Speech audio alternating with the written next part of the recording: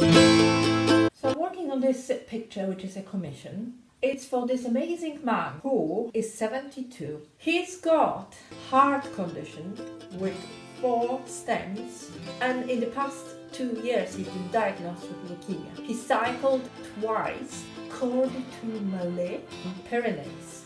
The highest summit there is 7,000. He also rode coast to coast to raise the funds for leukemia charity. So it's pretty amazing achievement because the cycling keeps him fit. So knowing about his amazing achievements helps me to add this atmosphere to the picture.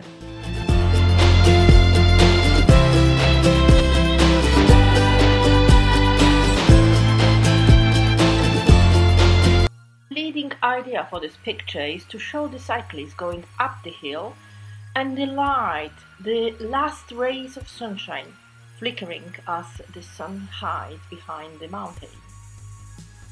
To achieve the effect of light, I'm going to use some acrylic paint, and I will be using titanium white. Titanium, as opposed to mixing white, is really covering. Titanium and mixing white, there are 2 different whites. I'll also be using a brush with a very bristled hair like this brush. And I am going to make sure that it is really dry. Yeah, I'm gonna make it very pale yellow, and I'm gonna use a palette knife to mix the colors. I need to make sure this is really well mixed into one consistent paste. Probably if I added yellow ink to this mixture, it would be much more vibrant. So yes, I'm going to add just a drop of yellow ink.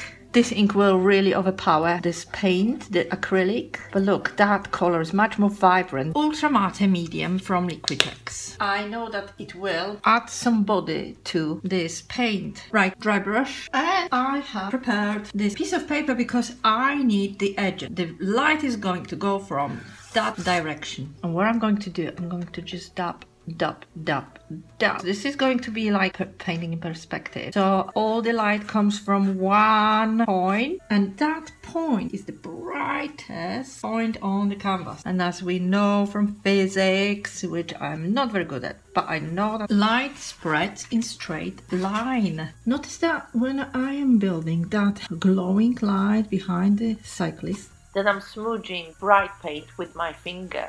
That bright glow behind the cyclist makes him stand out from the background. I want to show this road, so I will add a little bit more color to the road. So this road will stand out. This road needs to be a little bit darker here because it goes down into ditch. I will put some Prussian blue. Prussian blue is quite dark because I've added the gloss paint and it created a nice texture. The ink now stops at the edge of texture of that gloss paint, so that will allow me to build light and show this space behind that cyclist, behind those hills.